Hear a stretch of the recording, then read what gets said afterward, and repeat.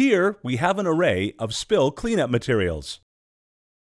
We have pillows, we have socks, and we have pads. What's important about items such as these is that you know what they are used for even after you have removed them from the original packaging. This particular one tells you it's for chemical spills and indicates this side up. This side is the smooth side, and this side being the absorbent side. Once you take these out of their original packaging, it may be hard to tell what they are used for. Not all of them have instructions written on them, but if you know the smooth side typically goes up and this absorbent side goes down, that will help. Again, this side is smooth. This side is rough. You would apply this pad like this on top of a liquid spill. What these types of pads are great for are containing vapors, including flammable vapors.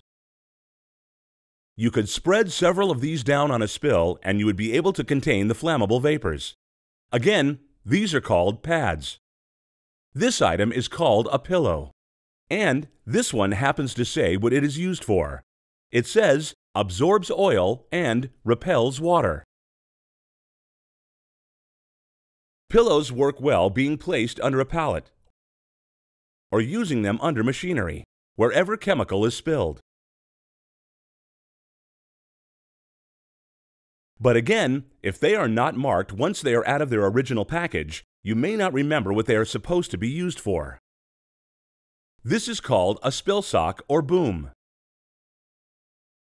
This is intended to be placed around a spill to contain it. You can put them in a series and they come in a variety of sizes. The key is that you practice with these items before using them. Practice in a safe environment before ever using them in a hazardous environment.